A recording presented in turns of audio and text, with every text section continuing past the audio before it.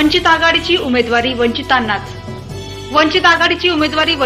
देण्यात येईल असे मत वंचित बहुजन आघाडीचे अध्यक्ष प्रकाश आंबेडकर यांनी लातूर येथील आयोजित सत्ता संपादन महामेळाव्यात व्यक्त केले। राज्यातील 48 जागा वंचित बहुजन आघाडी लढविणार आहे। आमचा एकही उमेदवार प्रस्थापित राहणार नाही।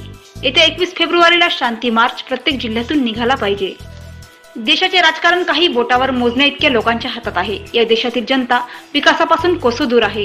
त्यांचा विकास सोडून केवळ स्वहित हे सरकार पाहत आहे, असेही ॲडव्होकेट बाळासाहेब आंबेडकर यांनी यावेळी सांगितले। यावेळी व्यासपीठावर महाराष्ट्र विकास आघाडीचे ॲडव्होकेट अण्णाराव पाटील, लक्ष्मण माने, सुभाष भिंगे, जिल्हाध्यक्ष संतोष सोमवंशी, राम गारकर आदींची यावेळी प्रमुख उपस्थिती होती। विशेष म्हणजे यावेळी लातूर लोकसभेसाठी उमेदवार म्हणून माजी उपशिक्षणाधिकारी राम गारकर हे वंचित बहुजन आघाडीचे उमेदवार असतील अशी घोषणाही यावेळी ॲडव्होकेट आंबेडकरांनी केली। यावेळी लाखोंचा जनसागर उपस्थित होता। किशोर सोनकांबळे, लातूर जिल्हा प्रतिनिधी।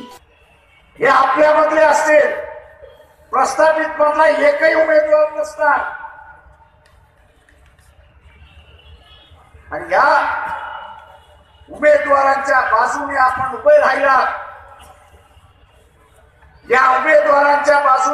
उभे राहिलात, तर या देशातल्या सगळ्या राजकीय पक्षांना घराणेशाही सोडावी लागेल आणि सामान्य माणसाकडे यावं लागेल, हे आपण असं लक्षात